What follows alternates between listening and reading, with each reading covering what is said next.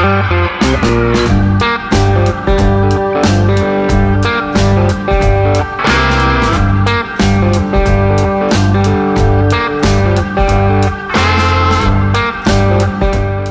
guys, this is Adam with Blue Line.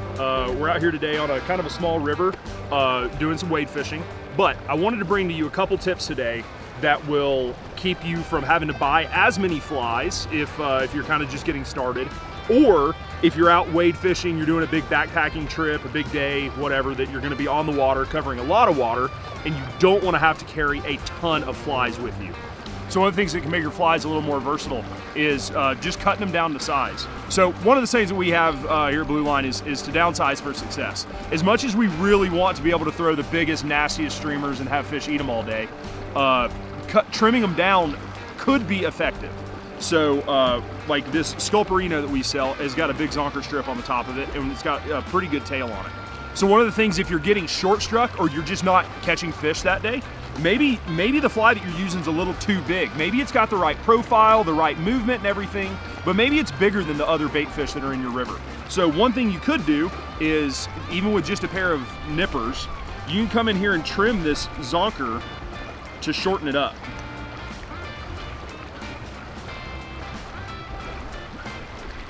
So we shorten the tail up on that guy quite a bit, and that seriously could be the difference between your day. But that lets you keep some larger flies in your box and then just scale them back down to size. Instead of buying multiple sizes of multiple flies, if you ever look at our website, you'll see that we don't sell very many sizes and multiple sizes in very many of our flies. This is one awesome way that you can just buy one fly and make it more versatile to fit your needs.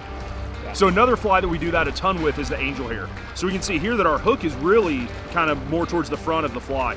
We keep these long just so that you can trim them to size. So if you are getting short struck, you're not catching a lot of fish, or we want you to be able to tailor this fly directly to the bait fish that are in your river. But I like to carry just an old pair of my fly tying scissors with me.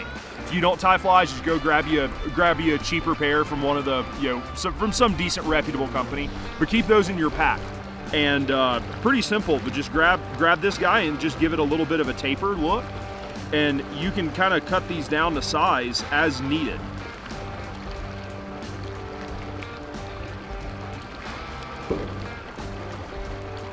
So next time you're out on the water, think about shortening up your flies to make them a little more versatile. So the second tip I have for you is, when you go out on the river, you can really make your flies more versatile by bringing along, or at your desk, using some Sharpies. So a couple of the colors of Sharpies that we like the most, that I always have with me in my boat box, would be brown, black, red, and olive. So one of the cool things there is you can really give your flies that mottled look, can really make your flies look a little more natural. Maybe just that stark white streamer that you've got, maybe it needs a little more coloration, make it look a little more realistic. One of the best examples, and one of the ones I love to color, is one of our favorite flies, the Madison Sculpin. This is one that I love to color. I take a brown Sharpie, and I'm just gonna give the head a little bit of a mottled look to it. Kind of gives it a little more of a breakup, makes it look a little more realistic. You've seen Sculpin, how they kind of have that coloration where it's a little spotty. And you definitely just don't want it to be very symmetric. That's kind of what I go for when I do this. And just kind of rough the fly up a little bit and hit it in some different places so that it'll stick on some of the different fibers.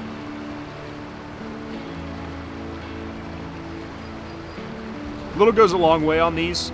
You've got just a little bit of brown marker on there, but I think that really helps break that green up. And it also lets you carry less colors of flies. So like, one of the most versatile patterns for me is white.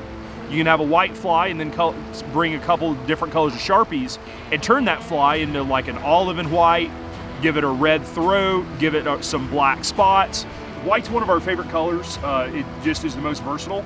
And the buckhead really lends itself to that, one of our bigger bait fish patterns. But you can color these in a ton of different ways. Just some of the ideas that we've seen, you can turn these into like a baby bass, baby trout, a little rainbow trout. Just, put some olive over the back and some lines. And for you striper guys, one of the most popular ones that we do is kind of that red throat on there with a Sharpie, and then just turn that into a shad pattern. So That one works really well. Just keep that in mind next time you're out on the river.